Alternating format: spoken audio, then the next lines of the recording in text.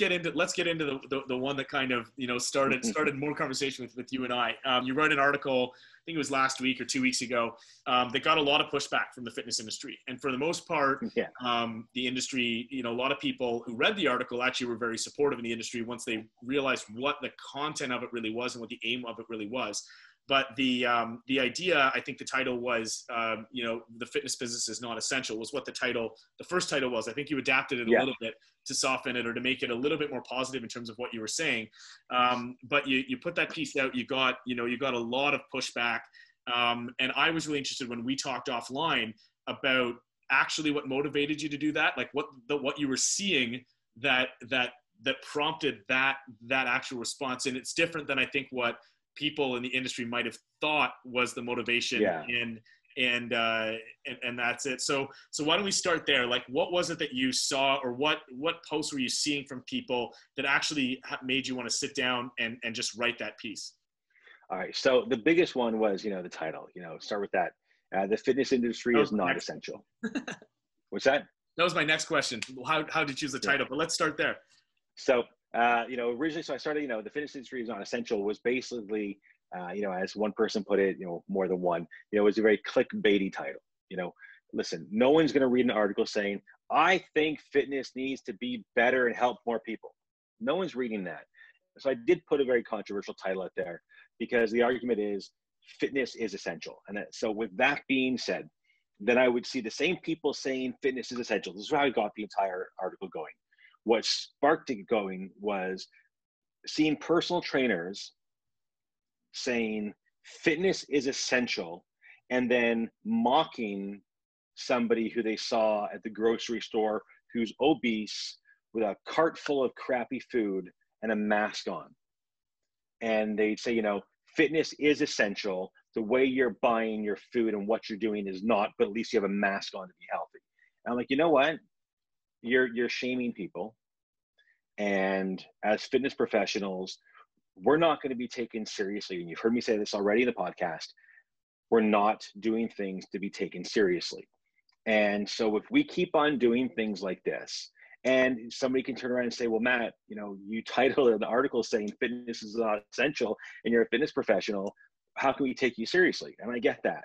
And the purpose of the article was to write a title that will get people incensed, honestly, and click on it and go, what are you talking about?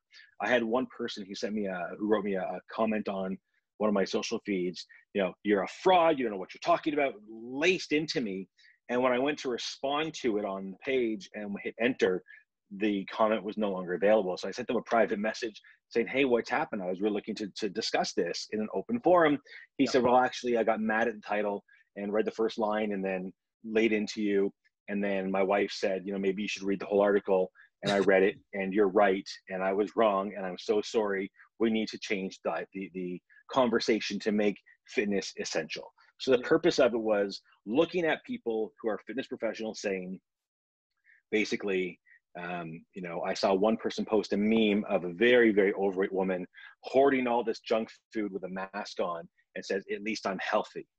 Well, you know, that to me as a fitness professional who got into it at 256 pounds, right? That would have turned me off. So you're telling me as a fitness professional that I'm not your client. You're going to make fun of me.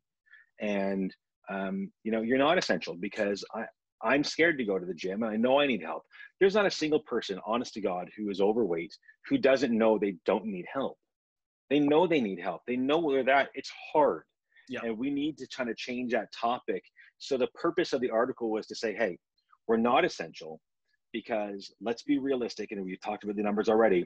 You know, 17.5% of people in North America have a gym membership.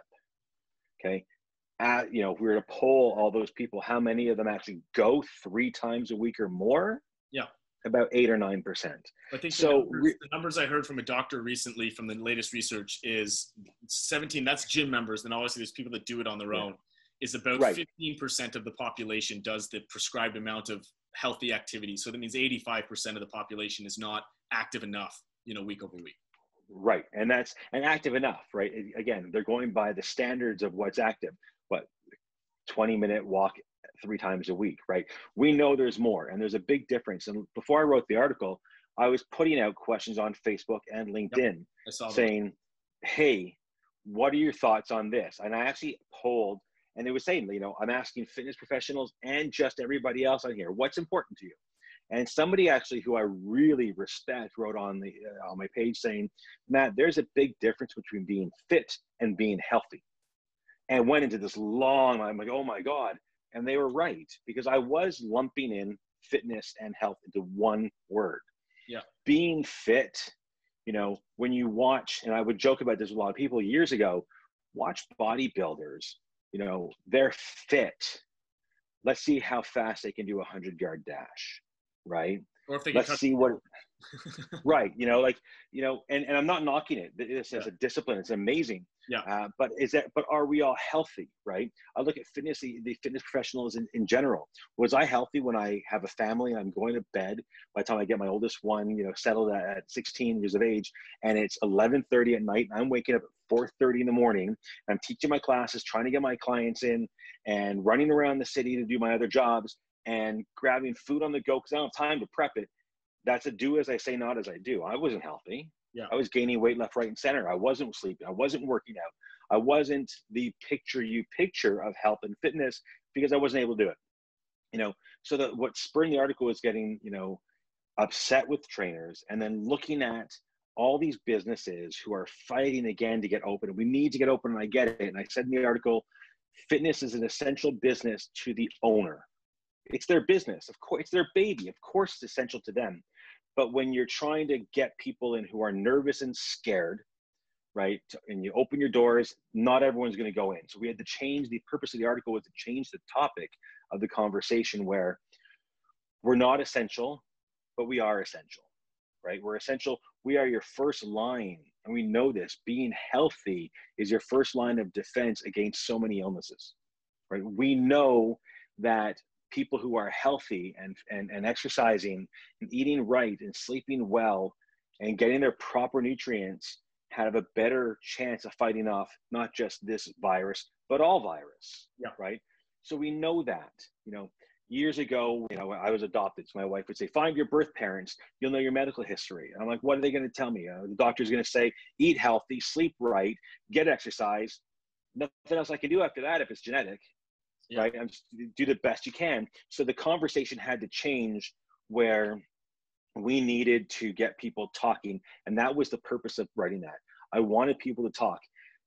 We know we're preaching to the choir for those 17%, 18%, 15% who go and get exercise 3 times a week or more. We know they're coming, right?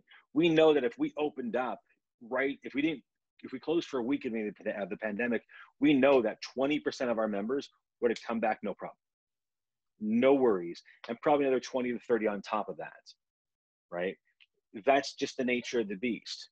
But how do we get that 85% of people who are going and they're shopping because they're uneducated, so they're buying pre-made foods or boxed foods? We all know it's cheaper. You can go to McDonald's or other fast food joints and pick up dinner for your family of 5 for $60. Well, you can also get a really good, healthy couple of days food for $60, if you buy it properly. Yeah. So we have to educate people and get people healthy. So the purpose of that topic and that title and the whole article was mad at trainers for shaming people and making them feel bad about their lifestyle choices. Because I know a lot of trainers who have awful lifestyle choices. Yeah.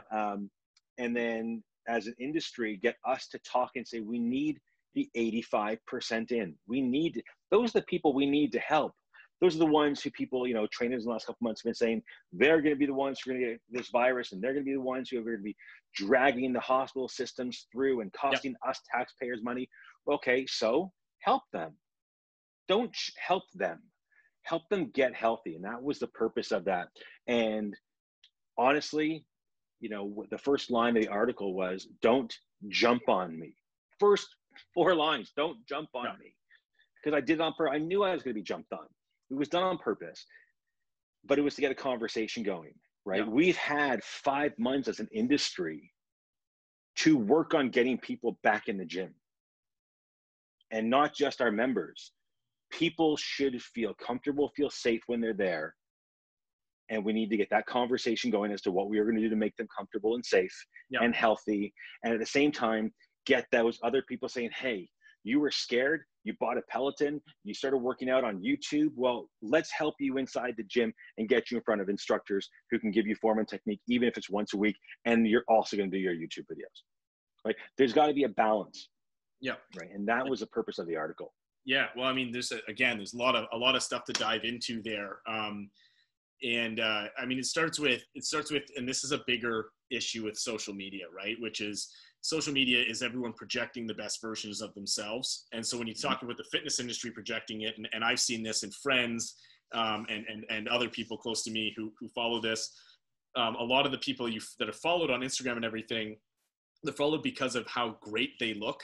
That's the type of person that gets a lot of following. And whether it's genetics, whether it's enhanced in unnatural ways, or whether they're super disciplined and everything else, which is what a lot of them are as well, it's not necessarily a realistic picture for that 85%. It's what the 15% aspire to and everyone's competing for, but it's not that. And that's a bit of the nature of it. And that goes to the topic that you kind of hit on, which is, the fitness industry there's a lot of focus on aesthetic, and there's definitely its time and its place for that. And I've definitely come to respect like bodybuilding and that side of things a lot more. The more of the real high-end people in that world that I've gotten to know, and just how much science actually goes into it for them, and how much discipline really goes into it.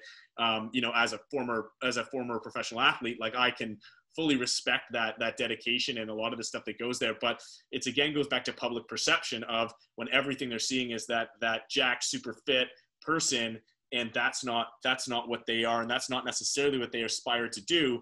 And that's going to have its place, that aesthetic appeal, but really the broader category is health. And if you look at the bottom line in numbers again, and this is something that I talk about, and I talk about even with investors in Trainer Plus and where we're going with the platform, the healthcare market, the fitness market is about 35 billion in North America, US North America. The healthcare market is 3.3 trillion. It's 100 times larger, right? And you not only that, so it's a way bigger market. The amount of percentage of that healthcare market that's spent on preventative medicine, by some estimates, it's at most 2%, but it's most like better estimates have it less than 1%. And that's on like mostly genetic screening and things like that. That's preventative, as opposed to activity and fitness as preventative care, even though we know it's the number one form of preventative care, and treatment in a lot of cases is getting active and getting moving. So when it comes down to talking to the fitness industry about that, like the opportunity of engaging that at 85%, it's also the opportunity of, I know the economics is what drives a lot of decisions, because you're running a business and you don't go into business to trade 4 quarters for $1, right? So, but this is the bottom line that I'm trying to get people to understand. Like, if you can reach that market, it's way larger, and there's dollars to be made there, rather than competing with everybody else on these same 15 or 17. It's the same dollar going back and forth. Yeah, and it's just like that change, I think, is very scary for a lot of people. And I mean, I see why it's interesting, the article, because it did spark conversation. It sparked backlash for sure, and I know you heard about it. I mean, I heard about it, so I know you definitely heard about it. I heard about it. And the whole point was like, it started a conversation, and this is the conversation we're having today, and hopefully this can help continue to spark this conversation moving forward about exactly how the business just needs to adapt and needs to realize this, to not only be more sustainable for everybody, but actually play a bigger role and make people, have a focus on health that's making people healthy. And that's going to save, in Canada, it's going to save our healthcare system. In the US, that means saving insurance dollars, which drives insurance down, which saves everybody money, depending on the system itself, because we know dollars spent on prevention save dollars on treatment. It's funny for me because it's taken a long time with all the stuff that I work on and Trainer Plus works on the side of Trainer Plus to make fitness part of healthcare or a bigger part of the healthcare system. The US is more incentivized because it's the insurance companies that are paying for the treatment. So they've crunched the numbers, and they've realized like, hey, if we can get people moving, and that's why you see like wearables, stream classes, subsidized gym memberships, they're becoming more and more prominent, that insurance companies are pushing on their not just in group benefits, but also on the health insurance side in the US. So you're seeing that churn, but it's not practically hitting the industry. Right. Did you enjoy that clip? You can check out the whole podcast on our YouTube channel or wherever you get your podcasts. Make sure to like and subscribe if you want to get more content on the future of fitness.